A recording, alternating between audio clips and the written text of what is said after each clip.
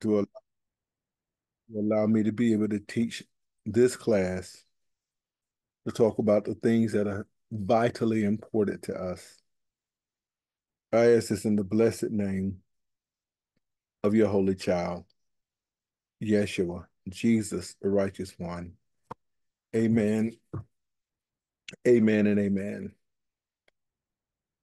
We're going to use as a anchor for our class tonight, Romans chapter 12,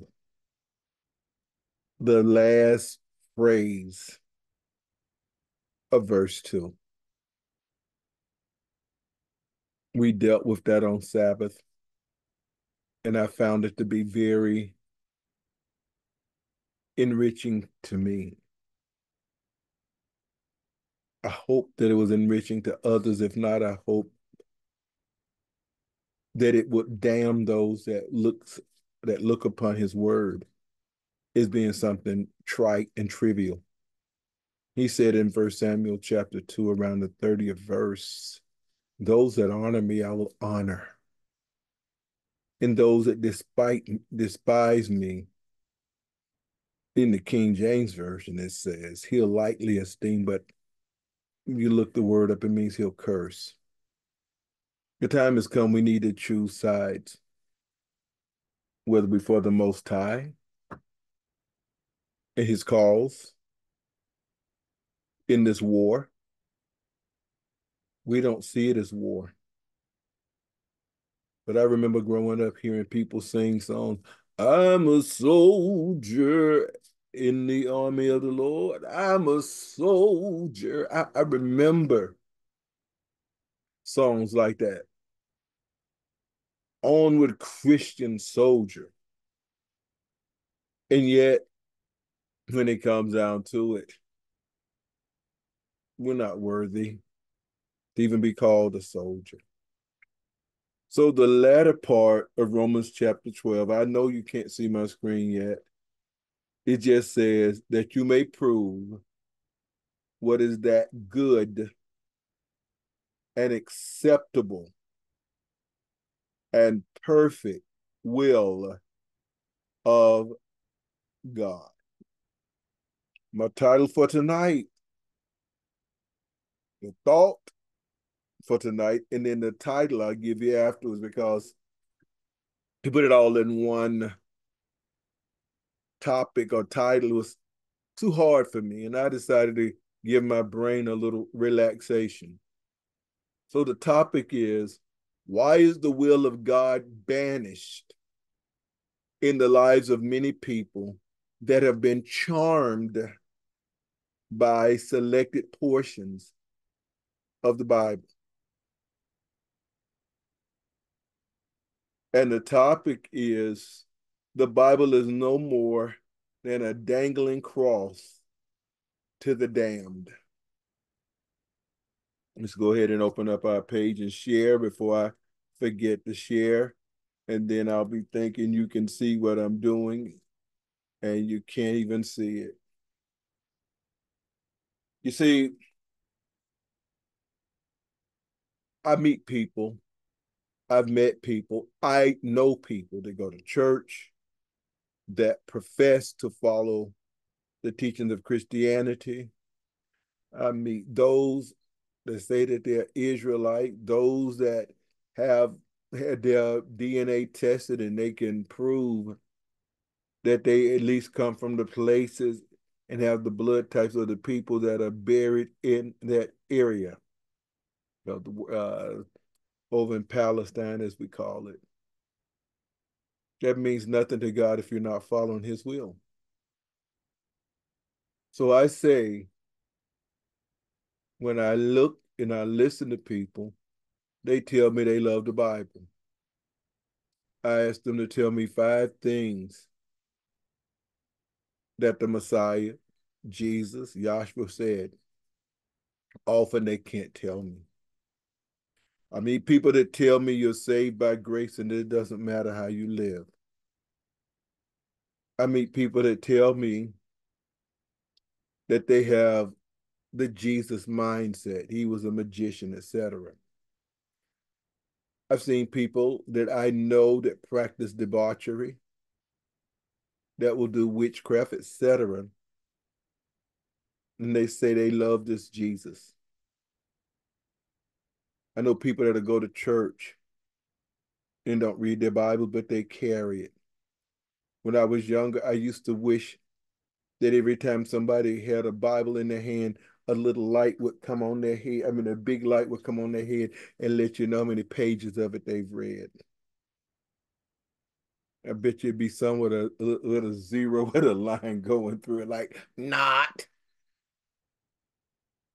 They've been charmed by the Bible and certain portions of it and think that they believe the Bible. And yet the selected portions of the Bible that they've been taught has taught them to banish the will of God. The will of God is contained in his word. So you'll see people with a cross dangling from their ear, dangling from their chest, and that to them is enough to save them. It can no more save you than a piece of leather that's been prayed over by a Roman Catholic priest called a scapular. Can save you no matter what you're doing when you do it, as long as you wear that. That's what it's taught. So I'm going to read the passage and then I'm going to go into it. And it's bothering me, so therefore I want to make sure that I put it out here on the table so that we can look at it. Paul says, out of everything, when he talked about that olive tree, and he started in the 11th chapter in the 23rd, in the 13th verse of Romans, he starts speaking to the Gentiles and was telling them in particular not to boast, not to be high-minded, that the Most High God haven't gotten rid of all of Israel, just those that are broken off. And if they didn't remain in unbelief, they could be grafted in again. Oh, yes, they would have consequences, major. But he said, but you need to understand the severity as well as the goodness of Yah God, because to those that were broken off, severity. And you, because he had compassion, you were brought in. But the same thing will, not might, will happen to you if you live like they did. But a idealized view of the Bible, a charmed view of God's word will tell you it doesn't matter how you live. God is like this genie in the bottle. The Most High God loves you so much, and he actually died. He actually came, sent his son, and died for you while you were yet sinners. And you hadn't done anything right, and he did that. And instead of you seeing that as an obligation or being taught that that's an obligation of how serious it is for one to be in him. And how are you in him?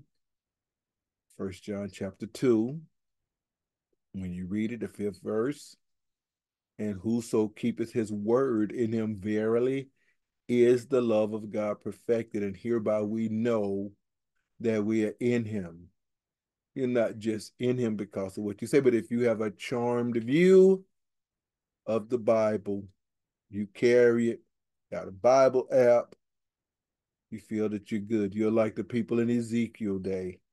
Come and let's hear him preach. It's like a beautiful song, they said. Well, I want you to listen to these 2 verses, and as I talk to you tonight out of God's righteous and beautiful word, if you find that you're one of those that have been charmed by the Bible and haven't read it, charmed by the Bible and don't understand it, and the Bible is no more than a dangling cross from your neck, understand you're damned. I say, understand you're damned, you're lost.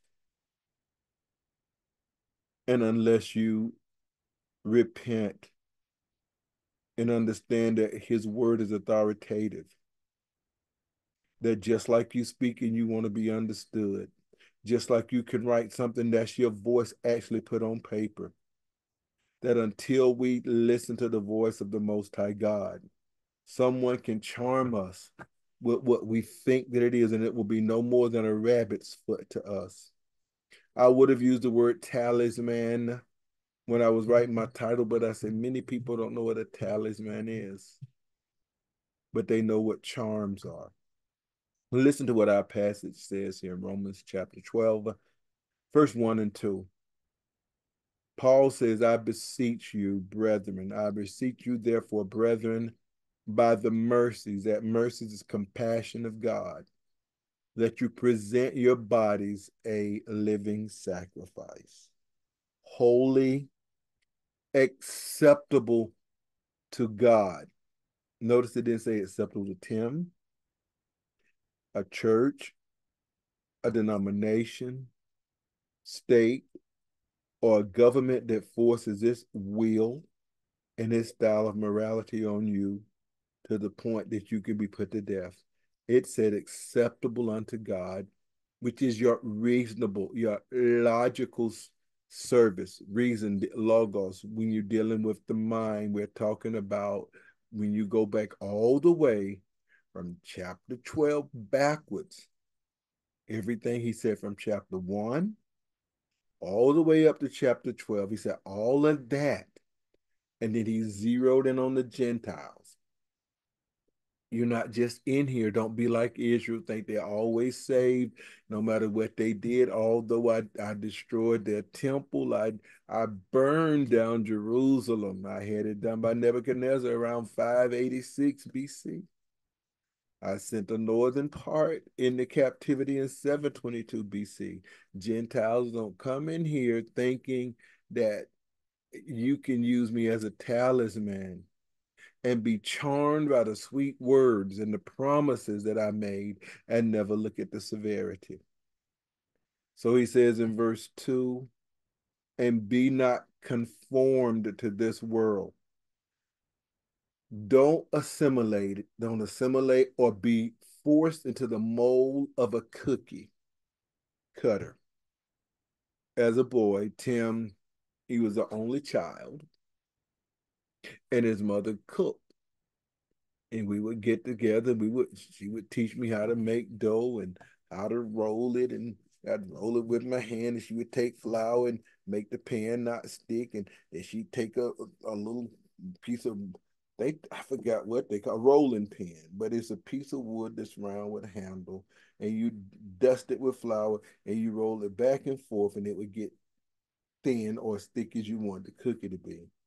And she had the thing look like a little man. We call it a gingerbread. You dip that in the flour, stick it into the dough, shake it a little bit, and then you come out, and that shape will be taken out of the dough, and we put it on the tin. You might have one look like a star, might have one that look like something else.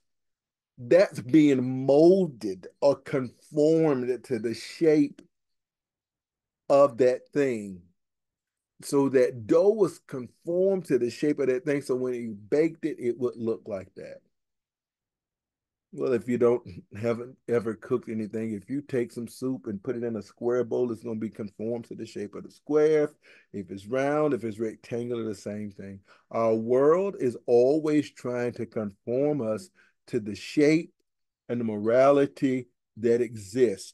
So if the morality is don't get married, be conformed.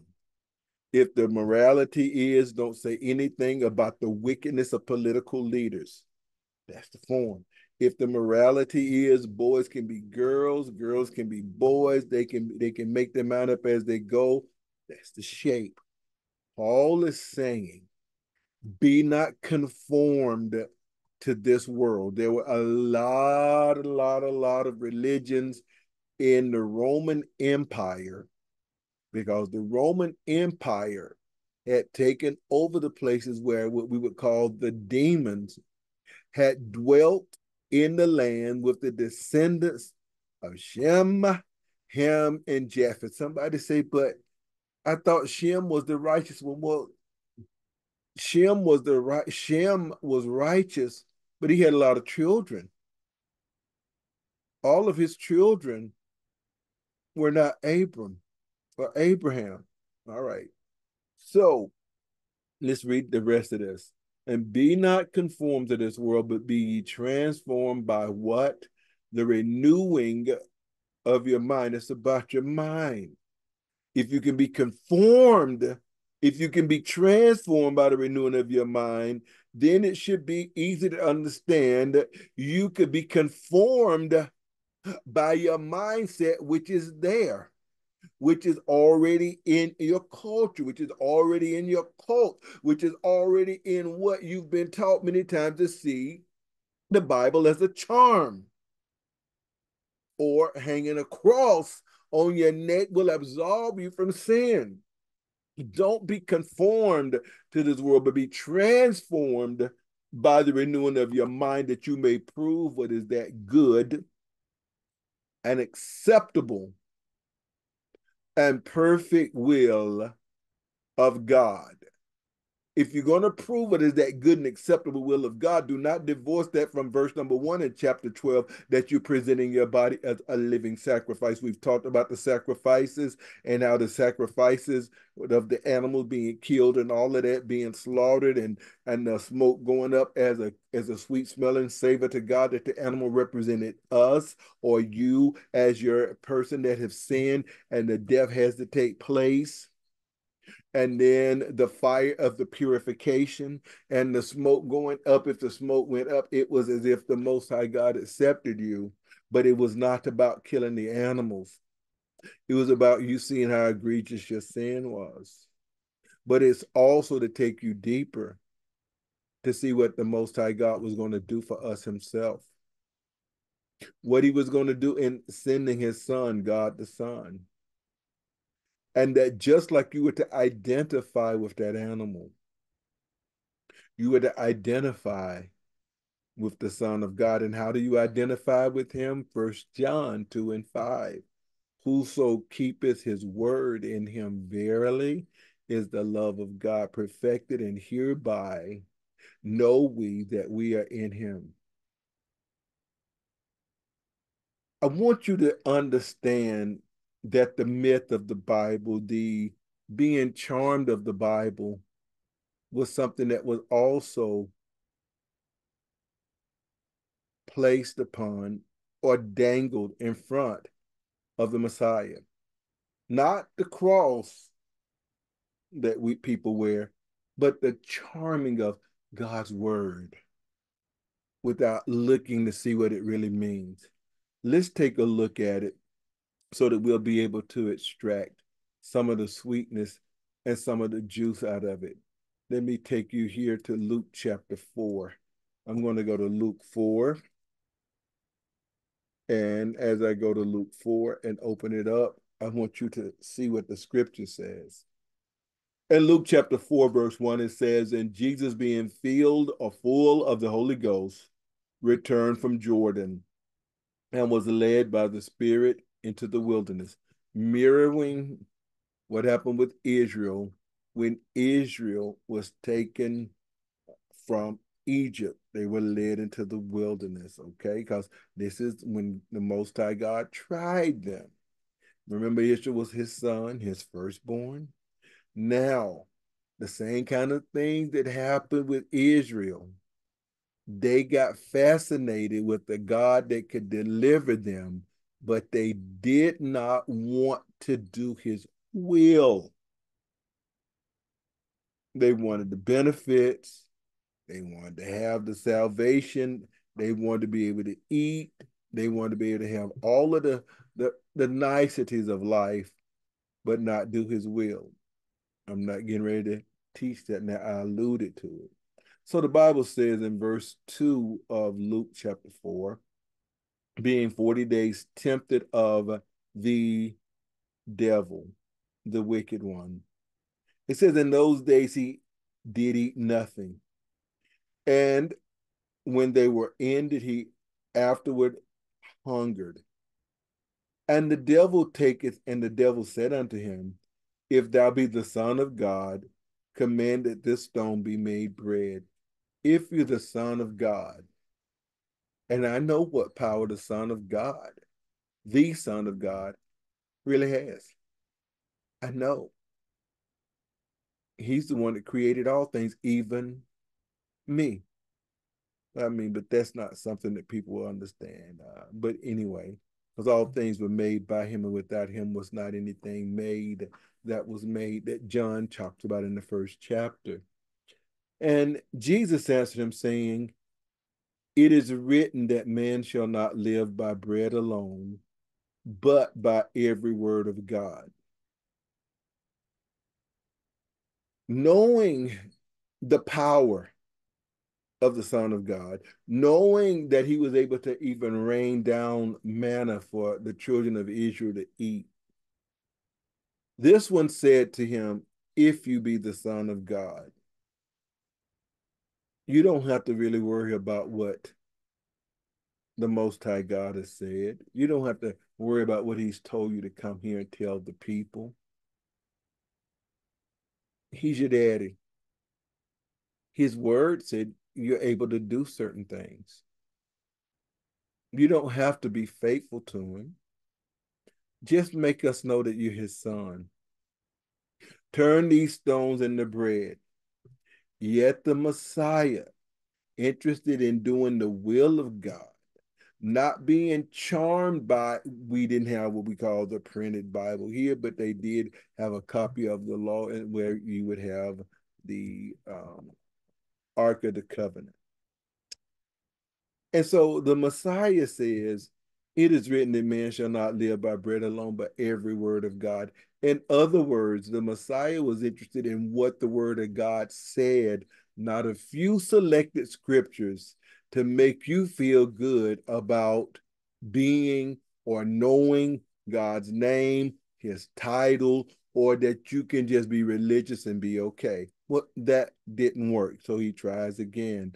Verse number 5. "And the devil taketh him up into a high mountain, and showed unto him all the kingdoms of the world in a moment's time." All the kingdoms of the world. No doubt, maybe Babylon, maybe Assyria, that which Persia ruled and reigned over, that which the Greeks ruled, and what Rome was ruling right now. Tell me where you get these names from. Well, the last four, the first one I just know about Assyria. But when we start really talking about Daniel's statue that Nebuchadnezzar saw in Daniel chapter 2, it was actually Babylon, Persia, Greece, and Rome. Rome still exists today. And the devil says, "All this power will I give thee, and the glory of them," the glory, the ability for those people to honor and worship you. "For that is delivered unto me, and to whomsoever I will give it." You see, Son of Man, there's something about your Father that has the attitude that to whomever you yield yourselves slaves or servants to obey, his servants you are to whom you obey. Whether it's obedience unto him, which is life, or disobedience to destruction. They honor me. They worship me. And I'll let you in. Just come and do what I say. And then he says in verse number 7, if thou therefore will worship me, all shall be thine." And he answered and said, look, and he answered and said unto him, "Get thee behind me, Satan, for it is written, thou shalt worship the Lord thy God, and him only shall thou serve. What we're looking at is he's saying, all of this that you can offer me, and I am the Son of God, I'll look blessed. The people will bow down and worship me. And if I'm not interested in doing the will of God, and the people bow down and worship me, if you're telling me the truth, I will have looked at God's word as if it's a charm, not the authoritative commandment of the Most High. And I could be walking around being called Messiah and be damned. So what did the Messiah do? He says, this is the will of God. This is what God has said. Thou shalt worship the Lord thy God, and him only shall thou serve. I'm here, and I've taken on humanity. I have humbled myself and I'm obedient now. And though I am a son, yet I'm going to learn obedience by suffering to be a human and whatever else is brought upon me. And I've gone 40 days and 40 nights without eating. And here you come saying there's another way that I can have what the Father wants me to have rule to rule the kingdoms of the world. And you're offering me another way. I don't want your dangling cross. I don't want to be charmed into saying, I know that God wants his son to have this, and I have to do nothing. I don't even have to obey his word. I don't have to be faithful to him to get it. Therefore, I say what you're saying is only words of charm, words of idolatry, that I can still hold on to his name, but I can be serving you. You said that in your statement. Well, verse number 9 says, and he brought him to Jerusalem and set him on the pinnacle of the temple and said, if thou be the Son of God, cast thyself down from hence. For it is written, he shall give his angels charge over thee to keep thee. That is true. He is not lying. He's given him scripture. He's charming him with the scripture. That's what he's trying to do. He's trying to give him a portion of scripture, enough to make him banish the will of God in his life. Just do this. But what did the Messiah say? Well, he said he'll give his angels charge over thee, and in their hands they shall bear thee up, lest at any time thou dash thy foot against a stone. And Jesus answered and said unto him, it is said, thou shalt not tempt the Lord thy God. I submit to you, Paul had to urge the people. He had to urge the people to get their minds right, because the individuals did not know. The individuals did not care about God's word. And that's why he had to say, I beseech you, therefore, brethren, by the mercies of God, that you present your bodies a living sacrifice, holy and acceptable unto God. You can be told things that are in his word, and they can be told to you to the vantage point or the benefit of those that are supposed to be teaching you, whether it's a pastor, a deacon, or whatever, whether it's somebody on the job, whether it's somebody in Hollywood, whether it's somebody in the music industry, whether it's just somebody down the street will allow you to be part of family in their gang or in their denomination. What are you willing to give up and allow God's word to be banished in your life, and then somebody give you a portion of it and charm you, and you take God's word and make it of none effect and make their word of full effect, full idolatry with his word? Because you don't care to know the whole counsel of the Most High God. This is how the book of Romans has gotten to be perverted. This is how people were able to go and rob countries, rape women, put people on ships, destroy homes, destroy lives, destroy family, castrate, and then make laws when they set up government and say one group of people weren't even human. And then do it and say, you know what? We love God, we love the Bible, but they are savages. And since they're savages, we can call them chattels. And since we have redefined them not as humans, we can do whatever we want to do to them. They're not the only ones that have done that. Anytime a person can break in somebody's house and plunder them, carjack them, kill them, they're getting what they can have to participate in the kingdom of this world, in the lust of the flesh, the lust of the eyes, and the pride of life. And when these things happen, these people are promised something. And many of them, when they go to trial, they say they're Christians. Well, let's look and see what the will of God is. How does this work? Let me go back to Romans 12 and I will show you. I wanted you to see that what ends up happening many times is that people hear a portion of the scripture, they get charmed by it, and they say they love the Bible, and they don't know it. They have no rebuttals for half truths like the Messiah did when he was presented them. So it's talking about acceptability to God. So let's go back to verse 2. And be not conformed to this world, but be ye transformed by the renewing of your mind.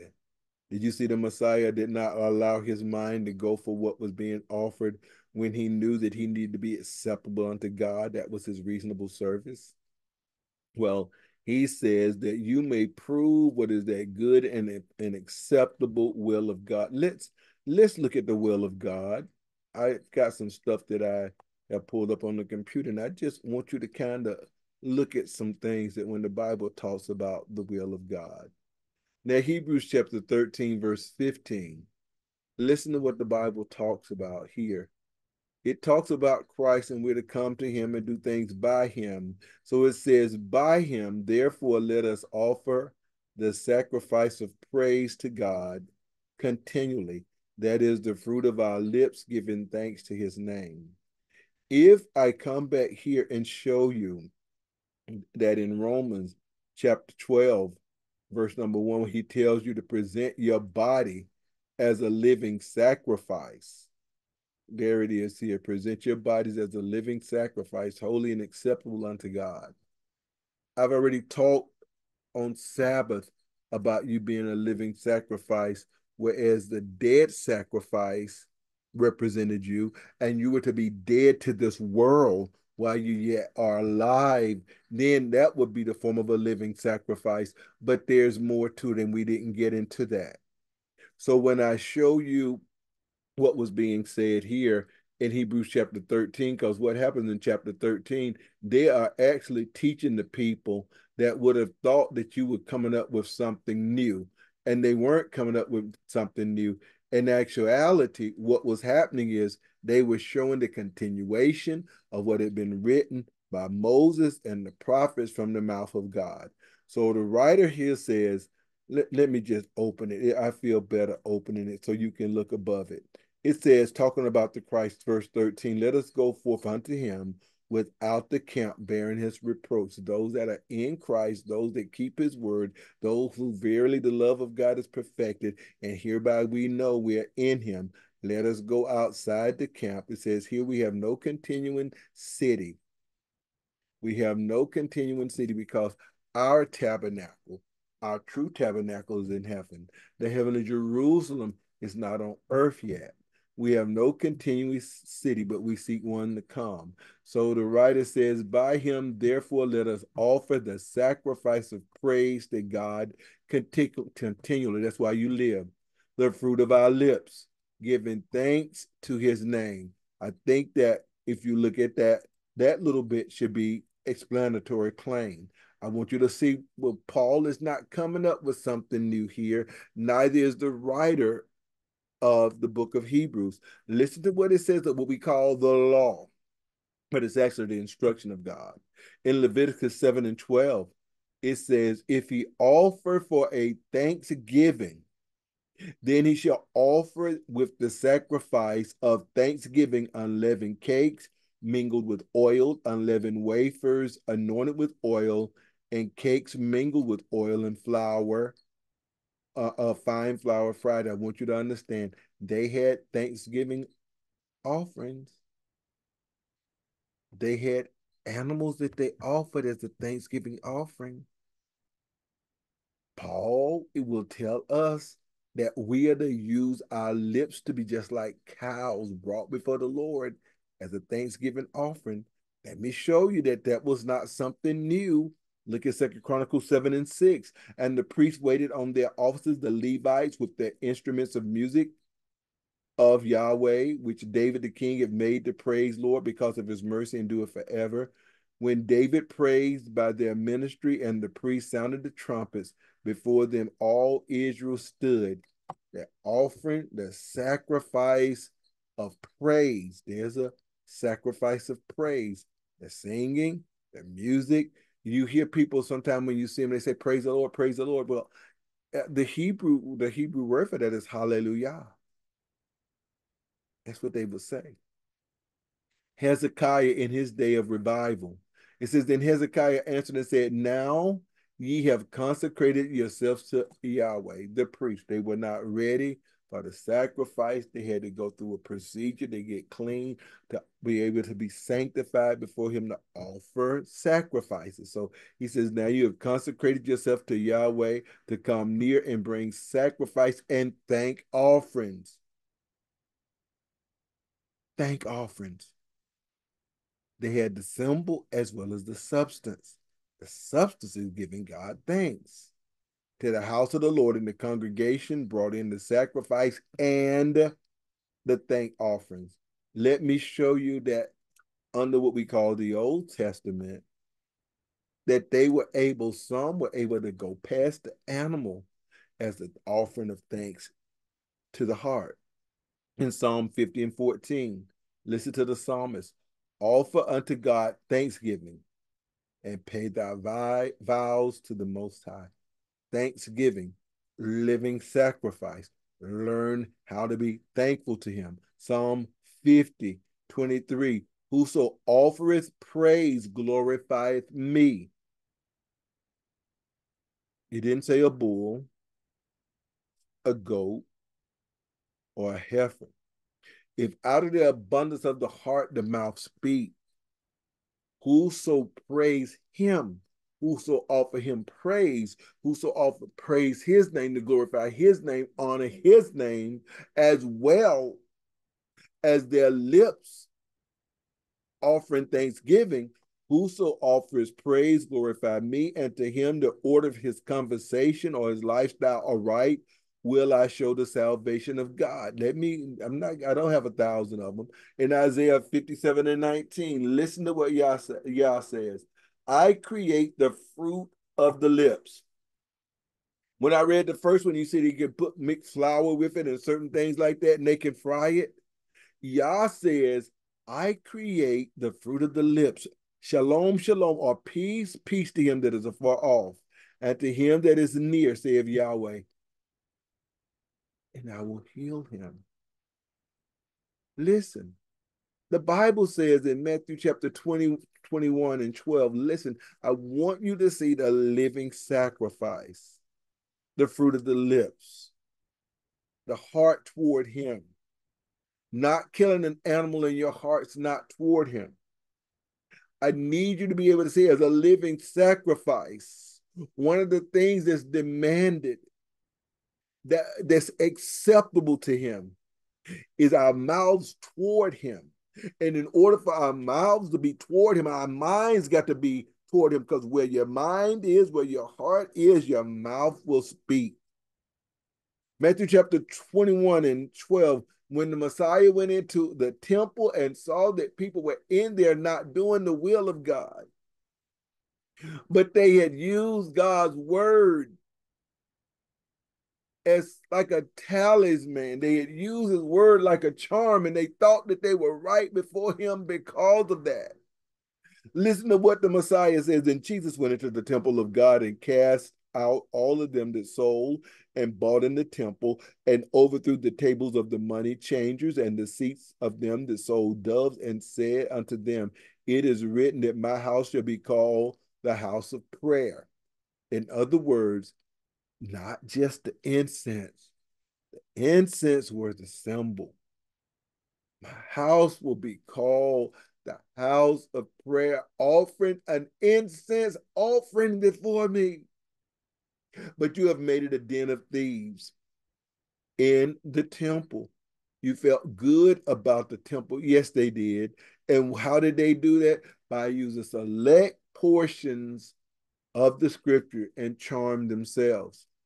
And it says, and the blind and the lame came to him in the temple, and he healed them. And when the chief priests and the scribes saw the wonderful things that he did, and the children crying and saying, Hosanna, Lord save, or our Lord save, they start singing Hosanna. It says, Hosanna to the Son of David. They were sore displeased. They're giving him praise, giving him honor. These people that have been charmed, when they hear the people that are accurately following God's will, looking to the Lord of glory to bless them, they were displeased and said unto him, hearest thou what these say? And Jesus said unto them, yea, have you never read? Have you never read? You up here calling yourself serving God. You got your own way of doing things. Have you never read? Have you never heard the voice of God? Are you just charmed by the ritual? Is it just that this temple to you is just something, or a phylactery that you can wear, or tassels that you can wear, and you feel safe while you're damned? Listen to what he says. He says, have you never read, out of the mouths of babes and suckling, thou hast perfected praise? Out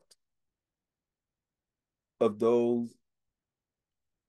that haven't lived long enough, those that don't consider themselves to be so great, that think more highly than they ought to think, that don't think soberly.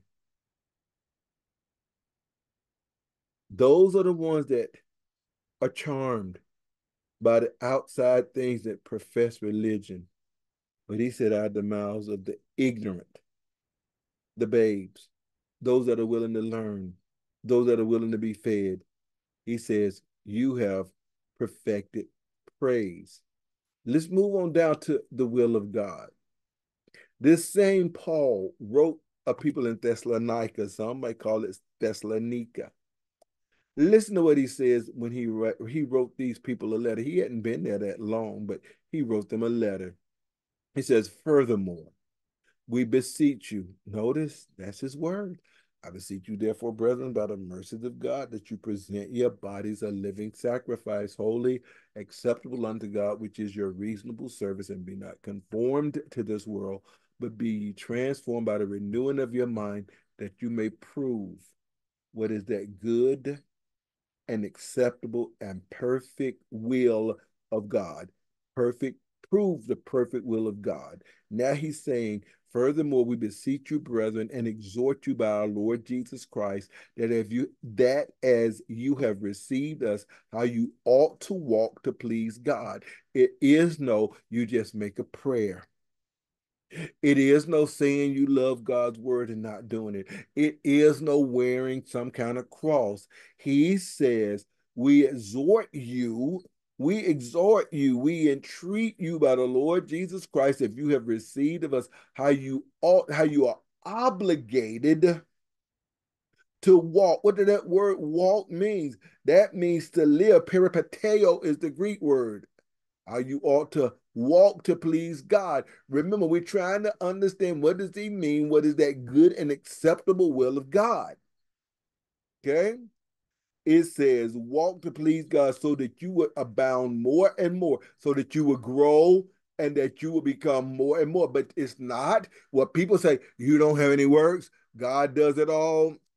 Paul is saying, you can't just stay where you are. You need to grow more and more, but we'll see. For you know what commandments we gave you by the Lord Jesus. When we talk about commandments, we're not talking about suggestions. He said, I got commandments from the Lord Jesus. But if you don't love God's word and you're not teaching people to love God's word, his commandment is nothing. And when you read in the scripture that the Messiah tells his disciples, you go into all the world and you teach people, commanding them to observe all things that I have told you to do. Well, we don't believe in those things, but look at what he told his disciples, his apostles, before he left. In John 15:10, if you keep my commandments, you shall abide in my love, conditionally, even as I have kept my Father's commandments and abide in his love. You want to be in him? You want to stay in his love? It's really easy to see what you got to do. But if you got a hard head, if you've been led by the error of the wicked, then what will happen is you'll be walking in darkness instead of light, instead of walking in light instead of darkness. Now notice what he says. As we get, let me read the whole verse again for you. Know what commandment we gave you by the Lord Jesus. For this is the will of God. Let's open this Bible back to Romans 12:2. Romans 12:2, so that you can see it and not just hear me. It says you need to be transformed by the renewing of your mind that you may prove what is that good and acceptable and perfect will of God. Paul wrote this letter to Rome. Paul wrote this letter to the Thessalonians, and he says, for this is the will of God, even your sanctification, that you should abstain from fornication, that you should abstain from the things that I've talked to you about in the first chapter. That when men, they took the truth of God and they suppressed it and they held it in unrighteousness, and they glorified the creature more than the creator, who is blessed forever, amen, and exchanged the glory of God for different cultures, for birds, different men, full-footed beasts, creeping things. He gave him over to a reprobate mind to do those things which were not convenient. And this is one of the things that he did: abstain from porneia, sexual immorality, not just man with woman. Verses 18 of the first chapter all the way to 32 tells you that. He says that every one of you should know, you are obligated to know how to possess your vessel in sanctification and honor.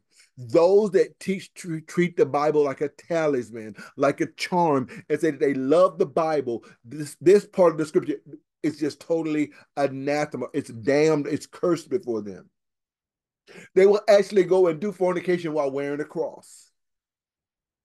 How are you telling me you're not conformed to this world just because you got a cross on? How can you tell me you're not conformed to this world just because you have a Bible, but you're not discerning that what God has said has to be done? He said, this is the will of God, even your sanctification, that you should abstain from fornication. When he said that you may prove what is that good and acceptable will of God, do you approve of this? Do you approve of what he says? Does your life approve of it? Or do you say, I got a Bible, I go to church. I got a Bible, I go on the side of the street and I preach. I got a Bible, and you know what? Everything is about grace. You're trying to give me works. Well, he says that every one of you should know how to possess as a vessel, talking about your body and sanctification and honor. That same Paul writes in 1 Corinthians chapter 6, verse 9, that the fornicators, the adulterers, the murderers, and he goes on and he says the effeminate, the male, the one that's on the top and the one that's on the bottom, and extortioners shall not inherit the kingdom of God. He says the same thing in Galatians 5:19, where he talks about the works of the flesh. And he says that these people that do such things, he said, and I've told you before, and I've told you in time past, if you do these things, you will not inherit the kingdom of God. Now, I'm not going to quote you Revelation 21:8, where it tells you who's going to be thrown into the lake of fire. I'm going to leave you some work to do. Revelation, that is. 21 and 8. So he says, you possess your vessel in sanctification and honor, not in the lust of concupiscence, evil cravings. I mean, just like you can crave something sweet, you can crave something evil. They might call it an addiction, but we're talking about evil craving, sin, even as the Gentiles which know not God. Now, can you see what Paul said about the mercies of the compassion of God, that you present your bodies a living sacrifice? He didn't have to do that for them. He says in verse 6 that no man go beyond and defraud his brother in any matter. You think you're just having sex. You think you're just having fun, and both of you all are leading each other to hell. It has a kind of defraud when a person's married and they don't give themselves to one another. But he says that no man, no way defraud your brother. This same Paul will explain it even more so when we get to Romans 13.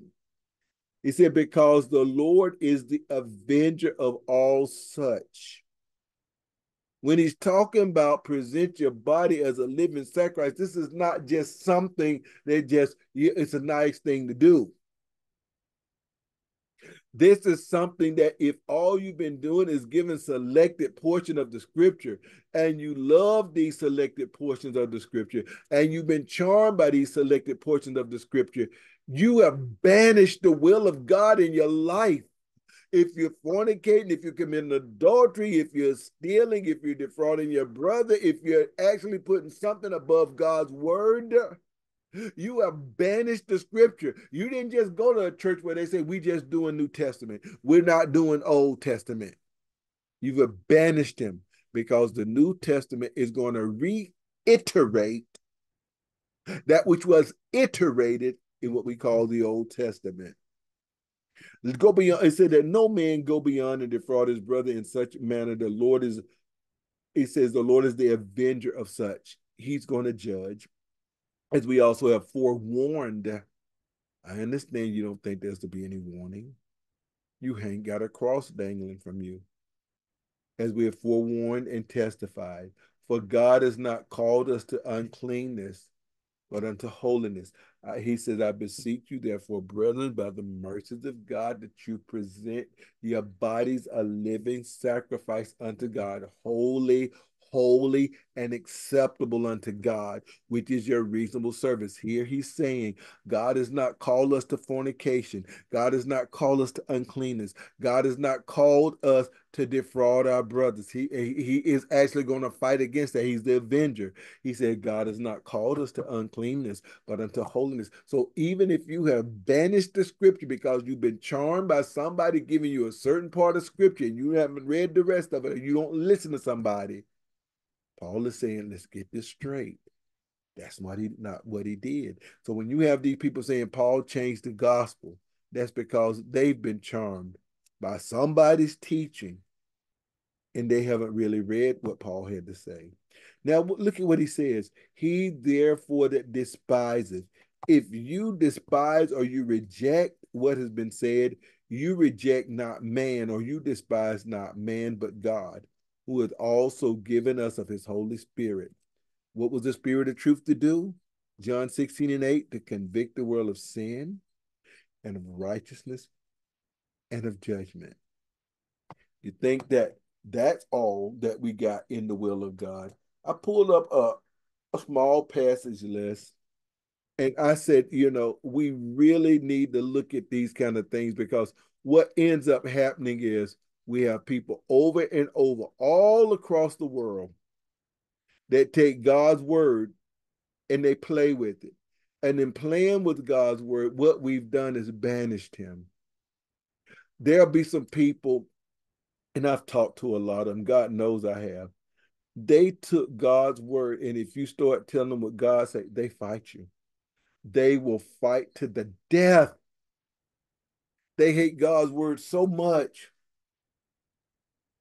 They say, I know I'm saved. It doesn't matter what you say, Tim. We know what God's word say, and we don't need you to tell us anything. So I pulled up some scriptures here, and I want you to look at it. I have them highlighted. 1 Thessalonians 5 and 8. Look on the left panel. It says, in everything give thanks. That's the sacrifice of your lips. In everything give thanks, for this is the will of God in Christ Jesus concerning you. You know, that sounds like an easy scripture, doesn't it? What about when you lose your job? What about if you persecuted?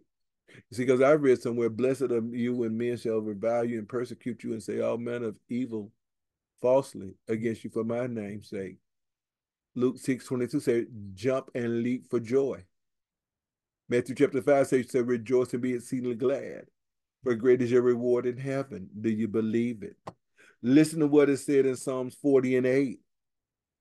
Before you ever had a New Testament, listen to the psalmist. I delight to do thy will, O my God. Yea, thy law is in my heart. Notice when you see this.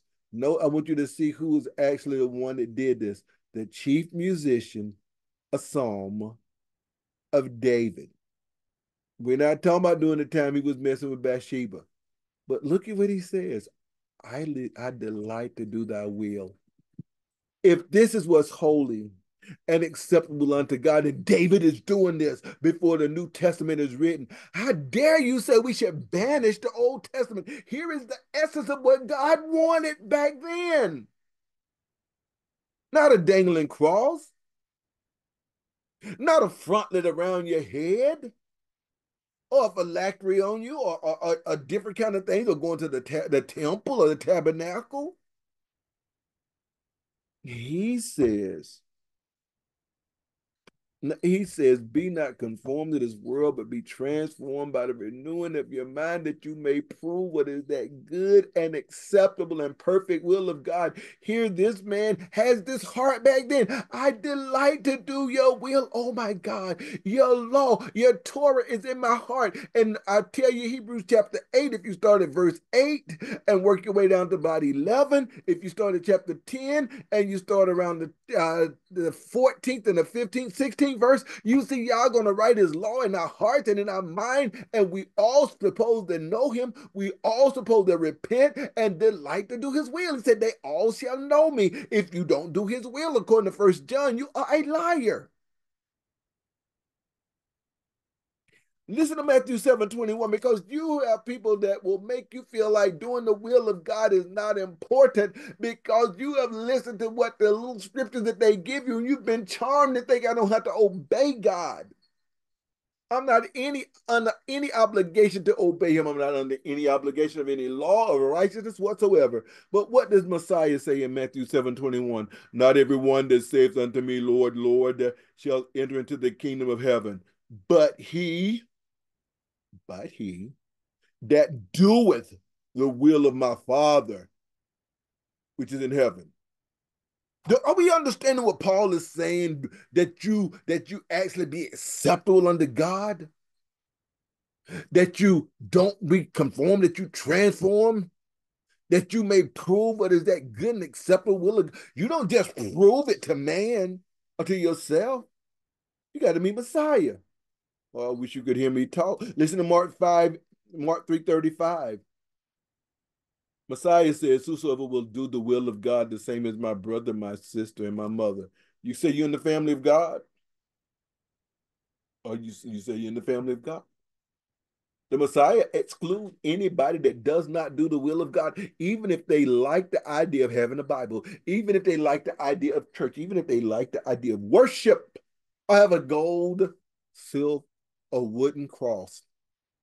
He says the only ones that are my brother, sister, and mother are those that do the will of my Father, which is in heaven. You want some more? John 4:34. Jesus says, my meat is to do the will of him that sent me and to finish his work. And you're saying you're in him and you don't feel that you have to do anything that's holy and acceptable unto God, and that you're not making your body a living sacrifice, and that you can be conformed to this world instead of transformed.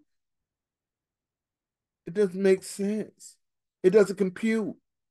John 7:17 says, if any man will do his will, not wear a cross, not just hear a scripture and quote a scripture and don't know any of the context of it and be charmed by the Bible, he says, if any man will do his will, he shall know of the doctrine, whether it be of God or whether I speak for myself.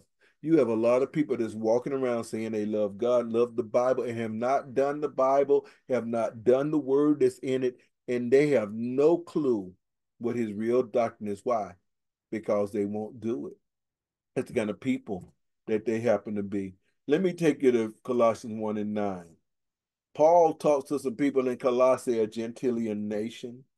And he says, for this cause, since we have heard it, do not cease to pray for you and desire that you might be filled with the knowledge of his will. Why do you think we invest this time teaching the scripture? Why do you think we don't give you the feel good message, make you jump up and down and be all excited and holly glory and chinky chinky? That you may be filled with the knowledge of his will and all wisdom and all understanding, that you might walk worthy of Yah, unto all pleasing, being fruitful in every good work and increasing in the knowledge of God, strengthened with all might and all power, all might according to his glorious power, unto all patience, long suffering with joyfulness. Let's go back to the sacrifice, giving thanks unto the Father that have made us meet, acceptable to be partakers of the inheritance of the saints in light, who having delivered us from darkness, delivered us from the power of darkness, has translated us into the kingdom of his son. I could read more of that, but I just wanted you to kind of get a taste of why the will of God is so important. I won't read this in paraphrase. I'm going to take it to Hebrews 10. The Bible says, well, we need patience, we need endurance. That after we have done the will of God, that doesn't make everything seem right in your world. Messiah did the will of God and they killed him. Paul did the will of God, he was put to death. Peter did the will of God, he was put to death. John did the will of God and he was said that he was banished to the Isle of Patmos. We don't want to do the will of God because we got something else we enjoy more, and we are transformed to this world instead of not what the scripture say, not being transformed. We're transformed by it, and we like the idea of the Bible and certain particular passages that were given to us. We don't really like the real word of God. We've banished it in our minds. So he says you're in need of patience, that if you've done the will of God, that you might receive the promise. Let me move because I want to go ahead and close out. And same people he wrote at Thessalonians. I want you to notice what he tells them in 5:23. First Thessalonians 5:33, in 23. And the very God of peace, of shalom, sanctify you wholly. W-H-O-L-O-Y. That means completely. I pray your whole spirit and soul and body be preserved blameless unto the coming of our Lord Jesus Christ. I want you to understand what that means. Just because you made a sinner's prayer, just because you say you love the Bible, walk around the cross, that is not how you get to where you need to be with him. Remember, he said that you may prove what is that good and acceptable and perfect will of God. That's what he said. In 1 Thessalonians 5:21, he says, prove all. Prove all things, hold fast that which is good. What is good? The word of God is right. The word of God is good. The Messiah is good. He's the good shepherd. He says, abstain from all appearance of evil. We know that he's still talking the continuation where he told the people in 4:3, this is the will of God, even your sanctification, that you abstain from fornication, that you know to possess your vessel in sanctification and honor, and that you don't go and defraud anybody. This is chapter 5. We know he's still on the same subject.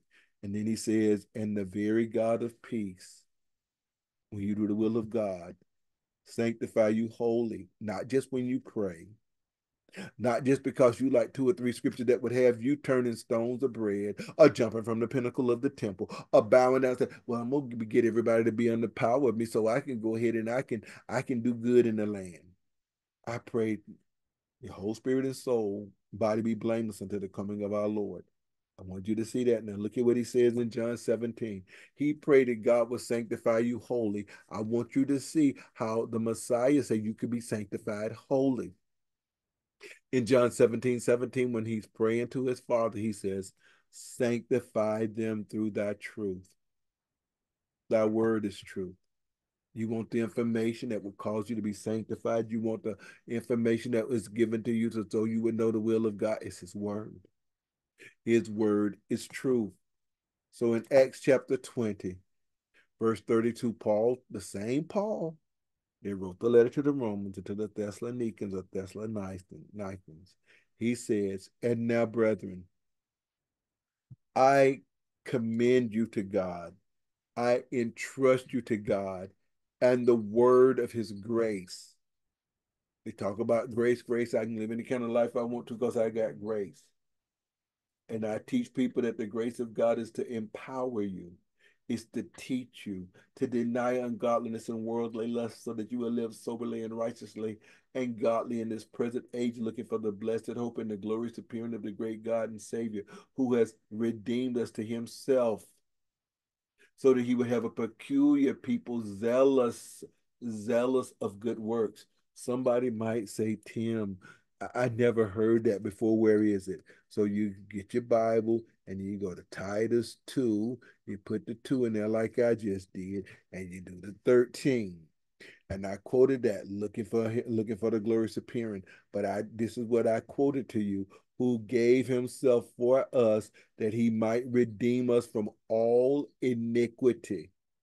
Not just having some words to make you feel righteous, so you got a cross you can wear. He wanted to redeem us from all iniquity and purify unto himself a peculiar people, a special people zealous of good works. And he told that young Titus, you speak these things and you exhort and you rebuke with all authority. It doesn't matter if it's Charles Stanley or if it's Tony Evans or if it's Bob George or even if it was Tim Merritt or any other person that would tell you can live any kind of way you want to. You don't have to present your body as a living sacrifice. You say you love the Bible, I accept it, even if you don't know anything about it. You can go around and quote, just name it and claim it. You can go around and quote, write the vision. It has nothing to do with what was done. It's the same way that the devil said, if you dash your foot against a stone, or no weapon formed against me will prosper. Really? Was it talking to you or was it talking about Judah? Was it talking about Israel? All kind of weapons would prosper against you when you're not walking and doing the will of God. When you're doing the will of God, you can still be put to death, but that weapon didn't prosper. But if you outside the will of God, the weapon is prospering because you are supposed to be beat down. You are supposed to be damned. You are supposed to suffer. Why do you think he sent Israel into captivity? Because he said, if you turn away from me, I will do that. I will chasten you so that you will learn what it's like to be under the hand of man, making your rules, making your government, so that you would want to come back and serve me. He told that Titus, you speak these things and you exhort and you rebuke with all authority and let no man despise you. Last one, Acts 20, where we were, where he says 20 and 32, Paul says, and now, brethren, I commend you to God and the word of his grace, which is able to build you up and to give you an inheritance and to give you in the future. Do you understand? We got to do the will of God in the earth till we die and to give you an inheritance among all them which are sanctified. We have a problem. We have a group of people that say they love the Bible, but they love the idea of the Bible. They've been taught to banish the will of God from their lives because God is so good and so great and so loving. You don't have to obey him. And they've taken that form of idolatry and they present it as the gospel. So not only do they do that and possess it or treat it as if it's the gospel, they got one other thing that they do. They get crosses and things and they wear them. And when they wear those crosses and things on their neck, They take those crosses and they use those as if that allows them the opportunity to go against God's will and against his righteousness. And I submit to you, this is the problem that we have. And Paul was trying to teach against that. How was he teaching about that? He told them, don't be conformed to this world. Be transformed by the renewing of your mind, that you may prove what is that good and acceptable and perfect will of God. The answer to the question, the will of God is banished from the lives of many people that have been charmed by selected portions of the scripture. It's done to cause people not to obey his word. It's banished because people want God to serve them instead of them serving the Most High. It gives a sense of comfort. And they've been charmed by smooth words, by selected portions of the scripture. Left out a lot of those that I gave, and there were thousands more. I do mean thousands. So the Bible subsequently becomes no more than a dangling charm, a cross, an eye of Horus, a ankh, what they call those things, crystals, becomes no more than that because it doesn't conform people to the image of the Most High's dear Son, nor cause them to be sanctified to him. What are we going to do about it? If y'all will, on Sabbath, we'll talk about what Paul said, for I say through the grace given to me to every man that is among you, not to think more highly than you ought to think, but to think soberly as God has dealt to every man the measure of faith. We'll talk about that. We'll talk about how that works. We'll talk about if you're going to be a preacher, if you're going to be a teacher, you need to be taught. You don't need to be charmed by just words. That's the problem that they had as the Jews or Israel. The temple of God's over here. The temple of God is over here. The temple of God is these. We can live like we want to. He saved us. Same thing to Gentiles. Paul said he died for us while we were in sin. We ain't got to worry about nothing. Grace. Let's not be conformed to this world because of our mind. Let's be transformed because of our mind being renewed. That for his sake and our sake, we can prove what is that good and acceptable and perfect will of God. With that, I close my message for tonight, and I now open this class for discussion if there's any discussion that's going to be had tonight. And that needed to get out of my spirit because I realized that there's a idolatrous thing that the Bible is used as a tool to cause people not to do the will of God. Class is open for discussion. If there's any discussion to be had tonight, any discussion, you all tell Tim.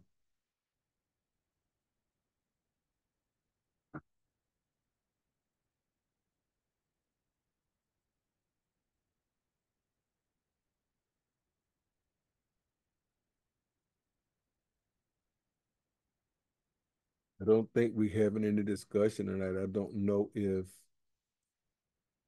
the audio is not working, but I think that it is.